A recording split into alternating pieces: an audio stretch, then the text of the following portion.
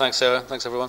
So just quickly to remind you then, as Sarah says, it's a MOOC, an intervention into this pathway between second and third level education in Ireland, responding to the research really that highlights that this transition is not an easy passage. So the intervention then is a massive open online course called Get Ready Education, a Learning Journey. And it's a dual pathway MOOC, so there are two routes through the MOOC. One is teacher-led and the other one is self-directed. And the intention then is to make this transition much smoother. These were the intended outcomes that we outlined at the start of the project. This was the sort of the scope of the project.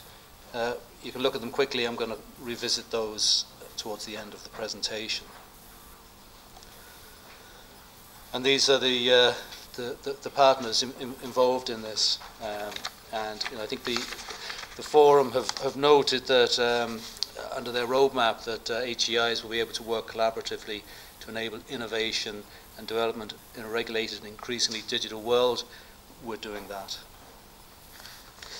This is really I suppose the home screen for the Get Ready MOOC. You can see we've created a guest login, and we've invited a number of people, guidance counsellors, teachers, other people in education to look in and give us the feedback on that. And then there's the two pathways there, one for the schools and one for the self-directed learners. We did circulate a login for guest access to the panel. Did any of you get a chance to look in? Did? Great. Thanks.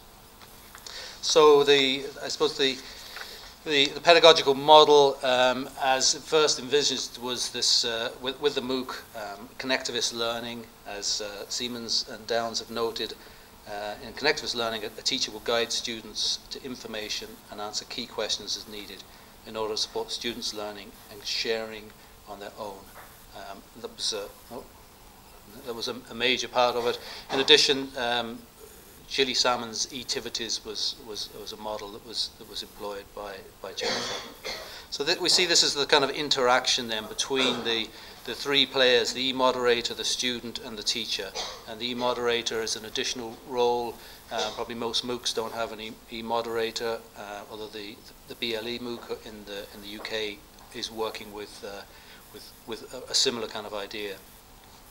And you can see that there are interactions within the classroom and interactions outside of the classroom. So I'll try and go through these outputs fairly quickly. This is really just picking up on the second year of the project.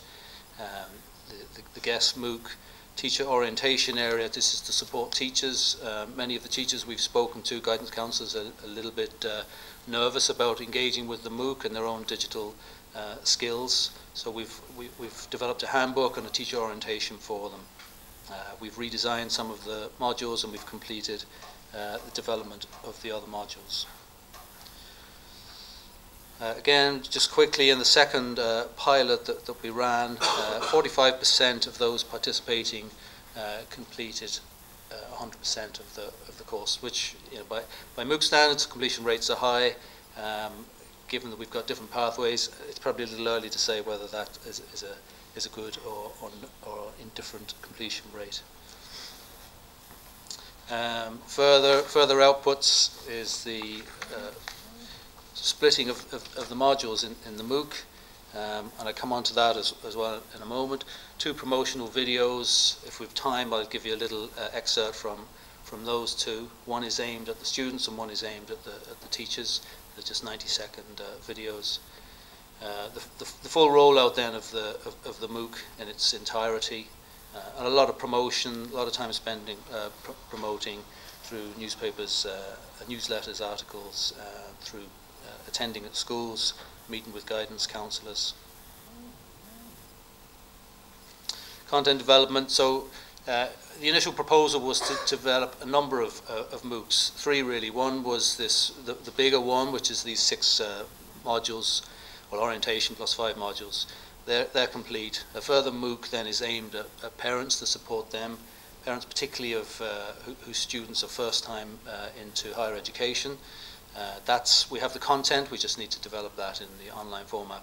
And a final MOOC which is to support faculty and the wider players within higher education to support the undergraduate. Outputs to the end of the year is completion of those final 2 MOOCs that I've just referred to, completion of Pilot 3, which we'll be running with 8 to 12 schools, evaluation of that feedback, and continuing to promote.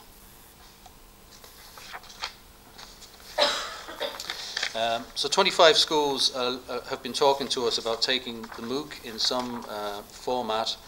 I think that they're still looking at it. One of the big issues really is where does it sit within the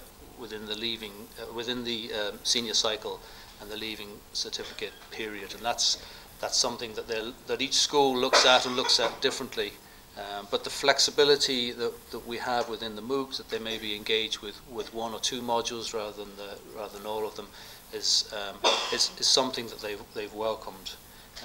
Those schools that have taken this journey with us through Pilot 1, 2, and now 3, we find that there's an increased confidence with the teachers to engage with the MOOC now that they're familiar with it and they're using it and they see the benefits of the outcomes. So this, in terms of the lessons learned, and this a flexible approach to the modules, the online element where students can engage with material outside of the classroom. The schools are choosing which cohort. We haven't dictated where it sits within the senior cycle. As I mentioned in previous presentations, it's also available to first-year undergraduate students. We're promoting that heavily in IT Sligo. So you can take it at different points in this pathway into higher education.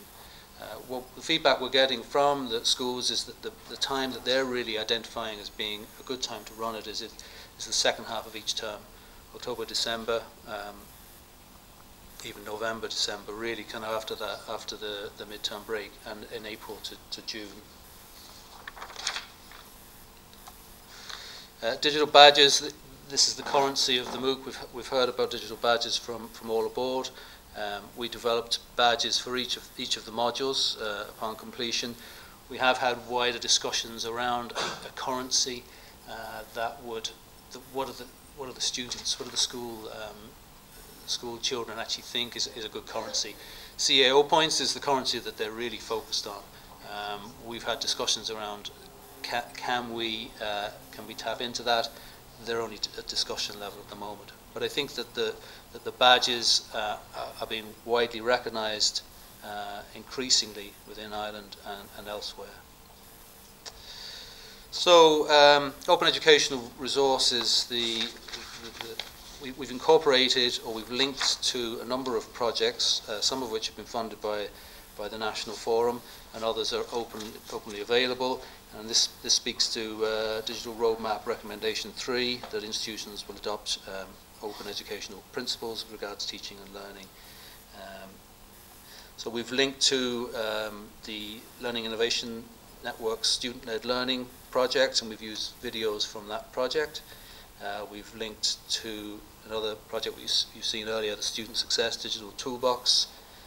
We've also linked to the embedded things from the All Aboard project. Externally, a project that some of the institutions in Ireland did with Epigeum, Academic Success Skills for Learning. We've incorporated that in IT Sligo. That's not available, obviously, to all of the institutes.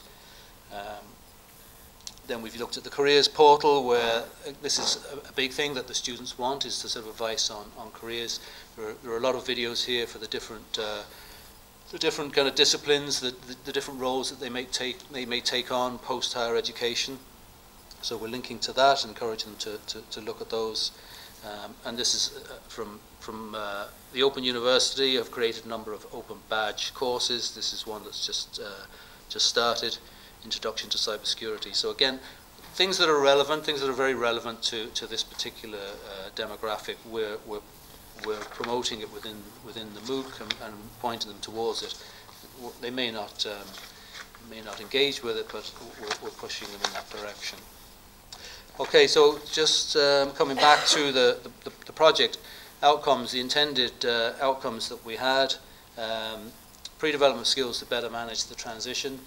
Yes, that is being achieved through the content within those MOOCs and through the engagement with the MOOCs. Development of a more engaged student, I think we don't know yet. The time will tell on that one, and the project needs to run a lot longer. Higher retention rate of students at third level, again, that's something that we won't know in the short term. Better linkages with schools. Again, we have been asked to engage with students as partners, and I think that by going into the schools and talking to the schools, we're achieving that. And by taking feedback from the senior cycle students, we're really getting an understanding of what they want and what they need. Development of digital literacies for both students and teachers. Again, this is happening. Some of it by design, some of it simply by their participation within the course. Again, previous panel feedback said that giving learners experience of online learning prior to university should help develop their capacity to study successfully and autonomously, in addition to the value of the orientation itself.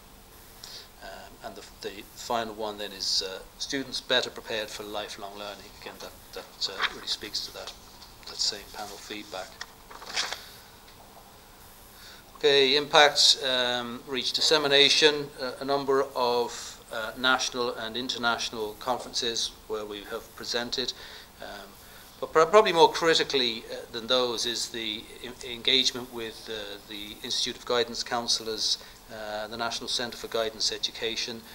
The autumn newsletter came out on Monday, and I think by Tuesday morning we'd had 25 inquiries from career guidance teachers looking for information on the MOOC, and some of them committing to run it. So that's been very effective. Promotional leaflets. We have leaflets in this kind of format here. College Awareness Week, and this dialogue through one-to-one school visits. This is actually just from IT Sligo, but our student ambassadors will be visiting 277 schools, targeting 10,000 students.